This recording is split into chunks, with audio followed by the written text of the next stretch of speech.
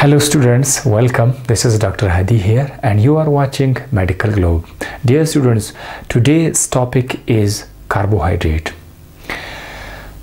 Carbohydrate is a lengthy topic because it contains so many other topics like the definitions, the classification of carbohydrate, the structural chemical properties of carbohydrates. All these will be covered in some 3 to 4 lectures, but in today's lecture we will only focus on the conceptual definition of the carbohydrate.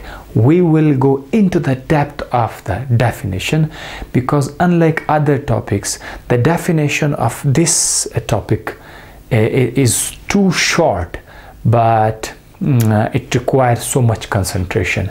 So here we go with the topic of carbohydrate, and some terms will also be taught to you people today, like sugar, glycone and glycobiology, and even the function of carbohydrates as well. So come. The definition of carbohydrate, which you can see on the whiteboard, consists of only 4 words. That is not 4, I'm sorry, there's 3 words: polyhydroxy, aldehydes or ketones. And it's just a single line, but today's most of the lecture, the most part of the lecture will be spent in delivering the idea of this. Dear students, before we start the definition, we can't go ahead until and unless we do some surface study. A surface study means some lower class study, because most of the students are weak in base and some are very genius, so they may understand quickly, but most other students, they need some more extra informations. The valency of carbon. Carbon is an element, right? And carbon is also an atom. Just like every element has atom, carbon element also contain atoms. So this carbon valency means the number of bonds that it can make is 4. Carbon can make 4 bonds. 1, 2, 3, 4. This is why we call it tetravalency. 4 bonds can be attached, means carbon can be attached to any 4 atoms, similar or dissimilar. Let's suppose you can write here all are hydrogen atoms. So 4 hydrogen atoms attached to the carbon atom through these bonds. And you can write any other atom here, just like if it is hydrogen, not hydrogen, so you can write here OH, or even you can write some other atom like here OH, here you can write CH3, means you can write anything. So this is just, I want to give you the idea that every student must remember and must know that carbon in the organic compounds must contain 4 atoms around it. So we said the valency of carbon must be 4. This is first thing, which was not the part of this carbohydrate, but I have to tell you because most of the students, they will lose their interest if even they don't know the bonds, the tetravalency. So I'm sorry, I have to do this. Now, after the valency of carbon, we will go to the next thing, that is the functional group. What is functional group? And don't worry about this. Don't think that Sir Hadi is going to teach us carbohydrate and he has gone into the functional group, which is the part of the organic chemistry, something else. So don't worry, this is also very necessary and compulsory. We must understand what is functional group. A functional group's definition is here mentioned on the whiteboard. You can record it, you can write it, but in order to give the idea of the functional group, here are 3 examples. Just see here, this is one compound means this is one organic compound. You know what is organic compound? An organic compound is that compound which contain carbon atom, and mostly, usually, hydrogen atoms are also there, but there are exceptionally some organic compounds which does not contain any hydrogen atom. So the carbon atom is necessary, is compulsory. So the atoms, the compounds of carbon are called as the organic compounds. So these three are organic compounds, right? Okay, these three are organic compounds, and every compound you can see here consists of 3 carbon. 1 2 3 carbon, 1 2 3 carbon, 1 2 3 carbon, 2 2 6 hydrogen, 6 hydrogen, 6 hydrogen. This time these 3 compounds are similar, right? Every student can see that these 3 compounds are similar, quite similar, right? There is no difference between these 3 compounds. You cannot differentiate between these 3 compounds, okay? And one thing more, the carbon, which I already told you, carbon's valency must be 4, means carbon must be attached to the 4 atoms. This is carbon, so this is one bond. For the convenience of the students, I have not mentioned anything here, so you will suppose that there may be any atom, right? So this is one bond, 2 hydrogens, and this is another bond. Actually, these 2 hydrogen that we write H2, actually this is one hydrogen is at the top and other hydrogen is at the bottom. So now you can see there are 4 bonds, 1 2 3 4 bonds, and in order to give the idea, to give the clear idea, we usually don't write CH2 like this. This is CH2, but how we write it? We just write it like this. Just write it like this, CH2. So we don't need these hydrogen now along with the bonds, right? Okay, fine. CH2, CH2, CH2, right? CH2, CH2. Now see, if I attach here an atom or group of atom, like this is OH, okay, fine, and here I attach chlorine, and here what I attach C double bond O and H, right? If you see, the 3 compounds which were similar are now different from each other. So if I ask question from you people that why these 3 compounds which were similar and now these 3 becomes different from each other, definitely you will tell me, definitely your answer will be that here something attached with these compounds, these something gave identification to these compounds, gave some property, gave some identification, some sort of identification to these compounds. So why? Because of these atoms. So you can see here, this is not just one atom, 2 atoms are there, oxygen and hydrogen. So these two atoms are now called as functional group, right? Similarly, this compound here, you can see chlorine atom is attached, just one. So this is now only atom. In this case, this is also a functional group. And of course, C double bond OH. We can write it CHO as well, but this is very proper form, C double bond OH. Now again, there are 3 atoms.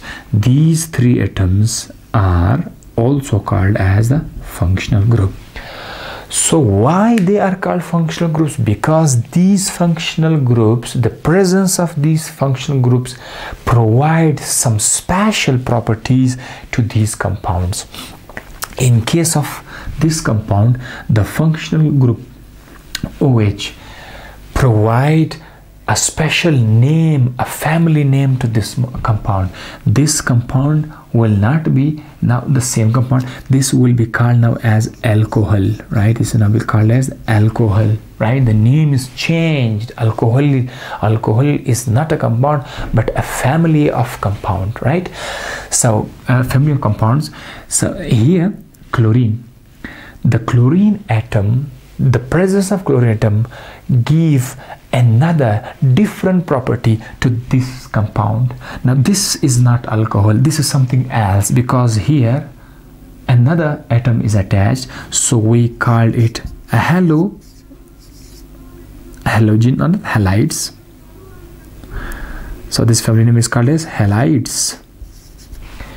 Okay, I will not go into the name of this, like 1, 2, 3 carbon, so you can use propane. This is not the time to tell about propane, butane, right? I know, we know very well that there are 3 carbons, so this is propane.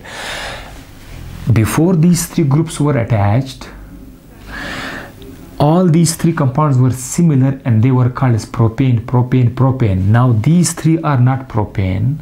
One is called the alcohol, other is called the halide, and this one is called as the aldehyde. Aldehyde is not a single compound.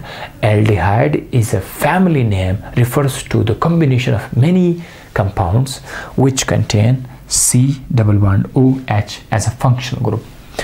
So the purpose of this lecture is to give you the idea of the functional group. So once we got the functional group, then we will come to the definition of the carbohydrate. But keep in mind, the functional groups are many in number. There are so many functional groups.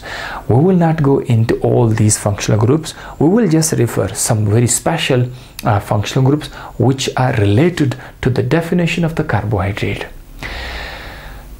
In the definition of a carbohydrate, if you want to clear your concept, you must know 2 very special types of functional groups.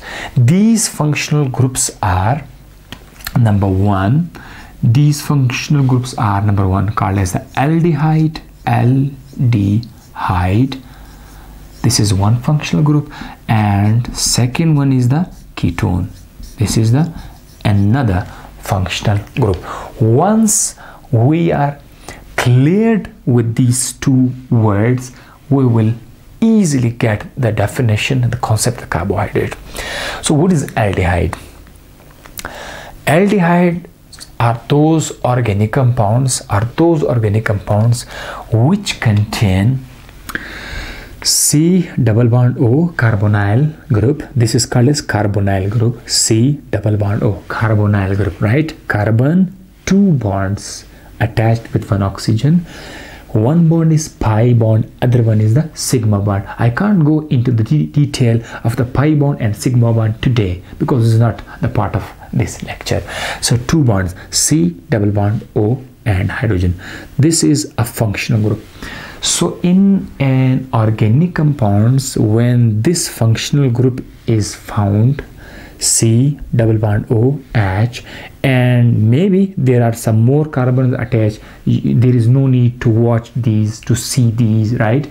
But the most important thing is that C double bond O and H must be there. This kind of compound will be called as an aldehyde. Look, there may be 4 carbon, there may be 5 carbon, there may be 6 carbon, there may be 7.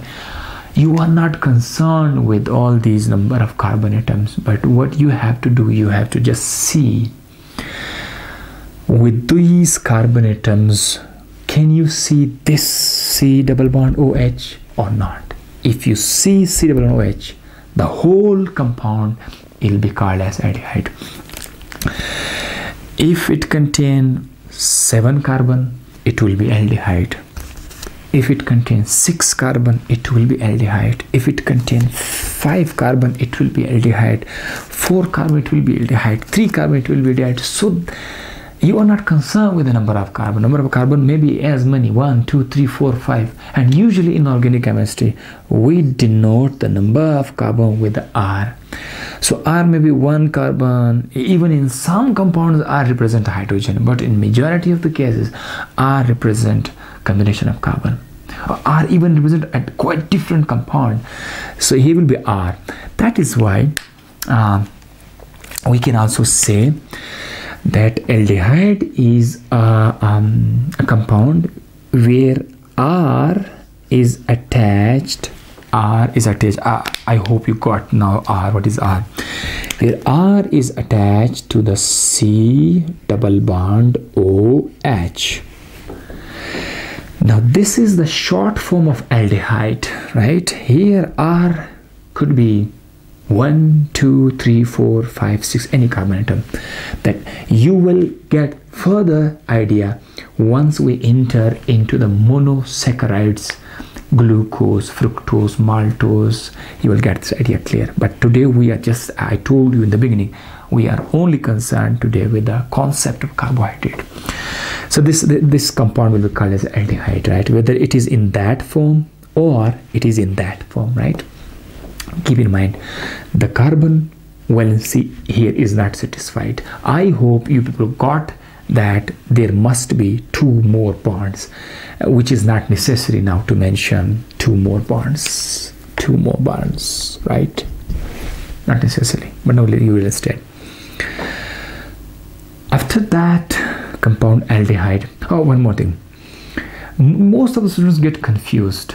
They cannot differentiate between the aldehyde and ketone. So remember, this C double bond O group will help you understand the difference between aldehyde and ketone.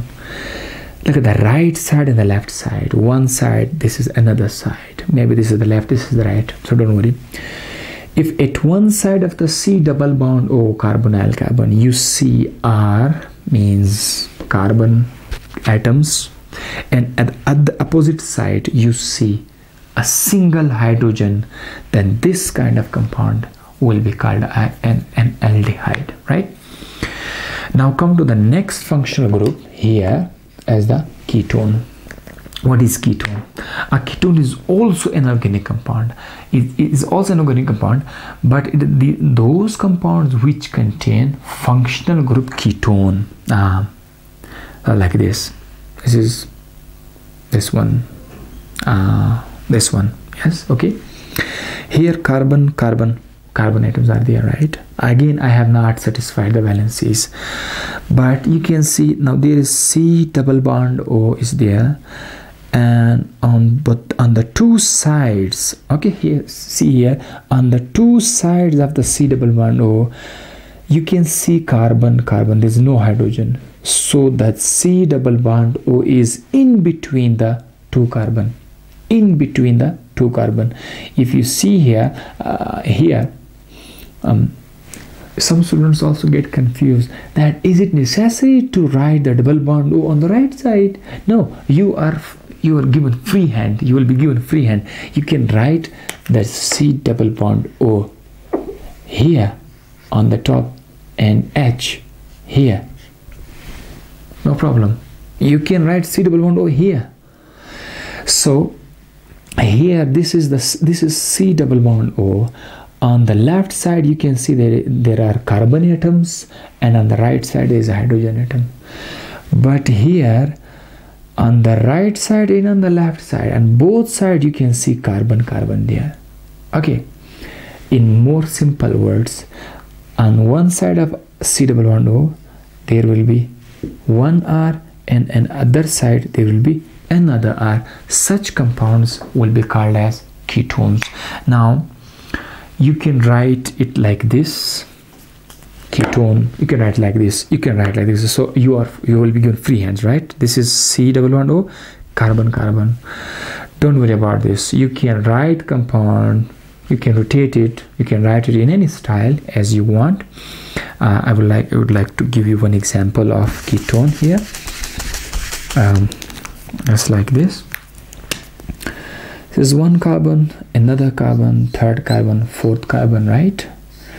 5th carbon, and 6 carbon. Let's suppose here is the double bond O.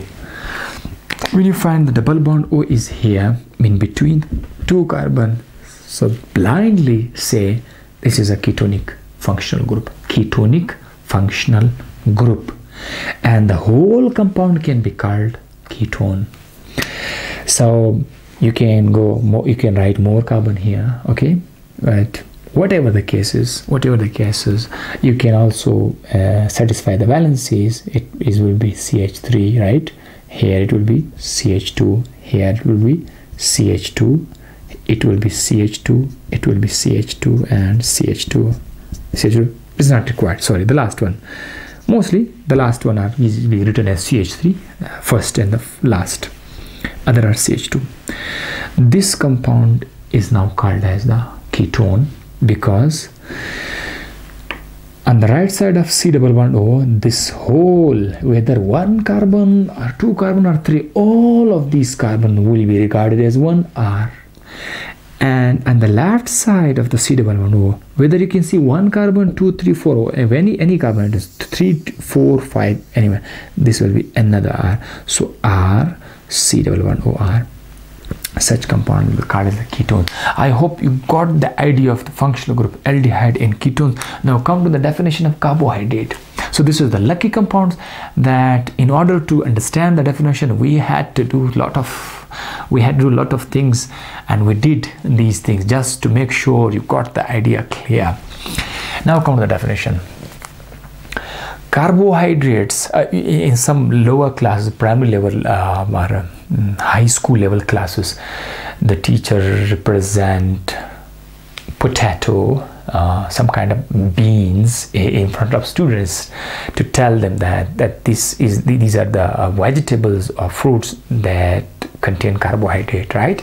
So it will make the idea clear. But we are in advanced level classes. I think I don't have any potato or grain to present in front of you, but you will understand the exact definition scientifically, because I hope that the students which are watching this video are master level students.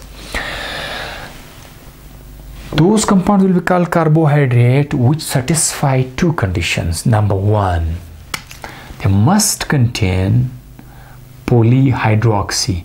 Poly means many, and hydroxy means OH, hydroxy OH.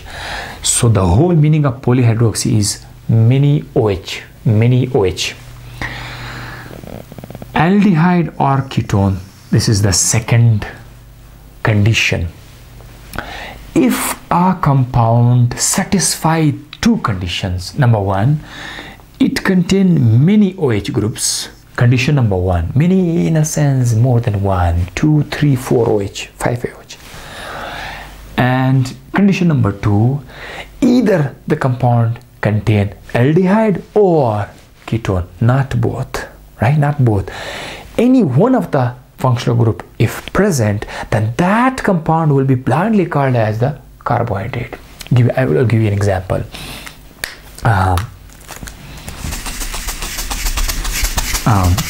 Here is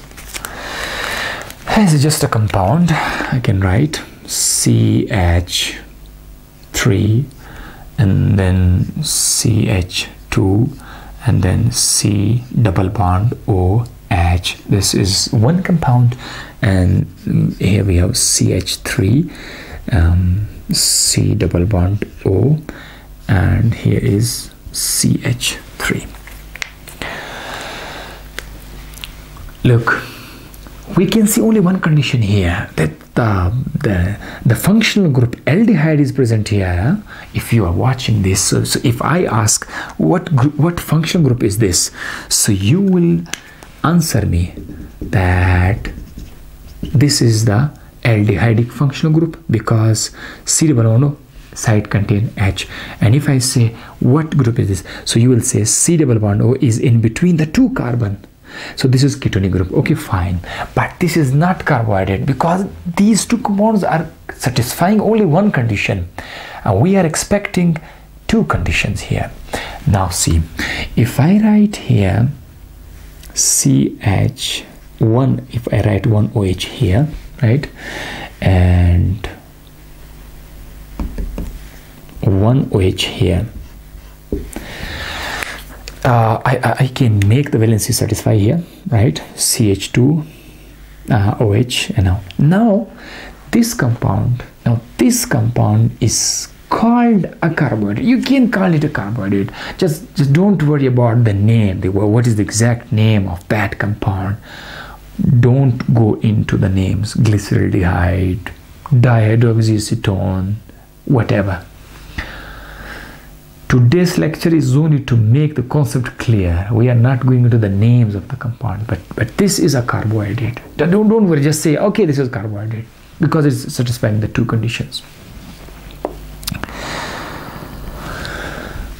This is another compound. You can write one OH here. If you write one OH here, and you can write one OH here, just write it like this, right? Okay.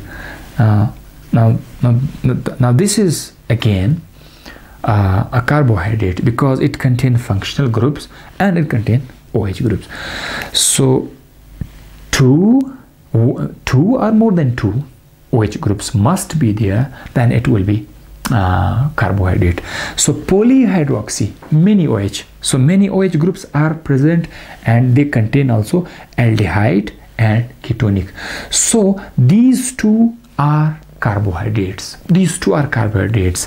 You can just clear your concept a little bit more, that this one is the aldehydic carbohydrate, or you can see aldehydic sugar. That's one word. Sugar is also used. In the book of Satyanarayan, there is given the difference between the carbohydrate and the sugar. Carbohydrate is a general term, but what is sugar? Those carbohydrates which are, number one, soluble and sweet in taste, because there are some carbohydrates which are not soluble, so they cannot be called sugar. And there are some carbohydrates which are not sweet. Some are sweet, others are not. If a carbohydrate is sweet and soluble, you can call it sugar. According to the book of Satyanarayan, the definition of the sugar is like this. So aldehydic carbohydrate or aldehydic sugar, and this one will be, this compound will be ketonic sugar or ketonic carbohydrate. I can write carbohydrate as simple as CHO as well. This was the two compounds, and we make your idea clear. You can also write this like this: C single bond C, H2 OH. Inside book you can see structure of carbohydrate like this: double bond O and H2OH. So this is just one carbohydrate. Now you will see a student can be confused. This is compound, this is another compound. These two are looks different, but I just changed their style. These two are similar, right? And this is also a carbohydrate, a 3-carbon carbohydrate, a ketonic carbohydrate, and this is also a ketonic carbohydrate. So you don't worry about this. I will make your concept a little bit more clear, that C double bond O is here, and on one side of C double bond O, whatever you can see, you can see CH2 single bond OH. So this is your R group, and on the other side of C double bond O, there is again CH2OH. So this CH2OH, don't worry, whatever it is, this is another R. So in between the two R you have C double bond O. So such kind of compound will be called as a ketonic carbohydrate, right? Now there are some terms. I hope you got the concept. There are some terms. Terms are, one is sugar, you got that. There is one term called as the glycobiology. Glycobiology is the study of all those carbohydrates in health and disease, because whenever if you want to study a disease, so in most of these diseases you must have the idea of carbohydrate. So if you study the importance of carbohydrate in health and disease, this is called as glycobiology. And for carbohydrate we usually use the word glyco. So you can see glycobiology, glycolipids, glycoprotein. So all students, they must know glyc. Whenever you heard this word glyc, this indicates, this give us indication to toward the carbohydrate. So glycone, right? A glycone, whatever the case is. And last but not the least is the function of carbohydrate. What are the function of carbohydrate? So here, all right, the function of carbohydrates. I think the weather is a little bit cold, so you can see.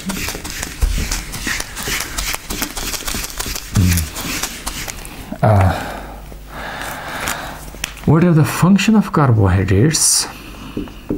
Function of carbohydrates. Carbohydrate, you can find carbohydrate outside the living body and inside the living body, right? It's a kind of a biological molecule as well.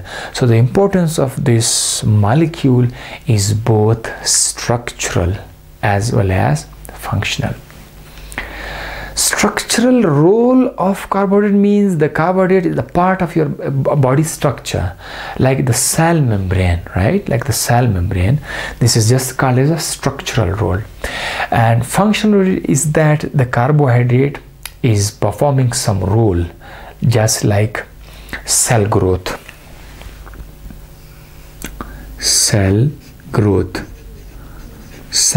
This is a function. Means without carbohydrate, cell growth is not possible. Cell addition, attachment. One cell attached with another cell is also because of the carbohydrate.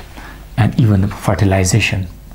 You know, this is a biological word, fertilization, which means the fusion of the egg and the sperm.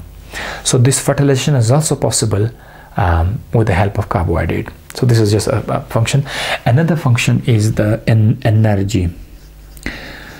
energy. Our body need a continuous supply of energy, and that energy comes from the carbohydrate. So that is 4 calories per gram.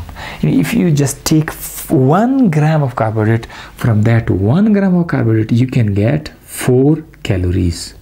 4 calories, right? 4 calories. This is just the value. And third one is precursor. Precursor means something, any substance that give us something else in the future. Such compounds are called as precursor. It means from the carbohydrate. I will write glucose. Let's suppose this is a glucose, right? From carbohydrate we get amino acid. Amino acid is something else. We will discuss this in protein. And we can get fatty acid. Fatty acid is another kind of molecule. These two are different molecules. So we can get these two from the glucose, from the carbohydrate. So we will call this glucose as the precursor, because it is going to give us something else in the future. And carbohydrates are of course a part of the cell membrane. Glycolipids, glycoprotein, you might have heard the word. The carbohydrate is present in the cell membrane in the form of this glycoprotein, glycolipids. Usually carbohydrates, you will not find carbohydrate as single alone, but carbohydrate will be found in the form of combination. You can see these in combination. And storage, the most important is storage, right? Storage. Our body store some carbohydrate and reserve this for emergency purpose. Sometime if your body is deficient in glucose, so your body start utilizing the stored carbohydrate. That is, in case of our body, animals, not our body, animals, the body store carbohydrate in the form of glycogen, right? Glycogen in the liver.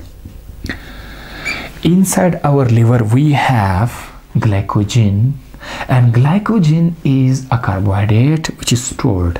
From that glycogen we will get glucose, and from that glucose we will get energy, because our body's primary source of energy is the glucose.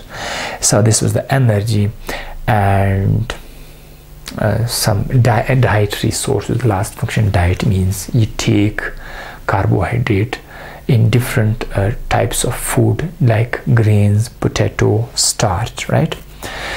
One thing more, carbohydrate is also present in the outer exoskeleton of some insects. Some insects' skeleton also contain carbohydrate, chitin. You might have heard this word, chitin, and chitin is also present in the cell wall of the fungi. And okay, after chitin we have a cell wall of the plant. The plant cell wall consists of cellulose. Cellulose is also a carbohydrate. So carbohydrate, you can see carbohydrate in plants cell wall in the form of cellulose. You can see carbohydrate in fungi as a chitin, right? And you can see carbohydrate in most other places as well. But these are some sources, some functions of carbohydrate that I discussed with you people. Dear students, I hope you got the lecture today. This was just the beginning of the carbohydrate. In the next lecture we will give you a precise, a clear idea of the classification of the carbohydrate. Thank you for watching the video. Thank you. Allah Hafiz.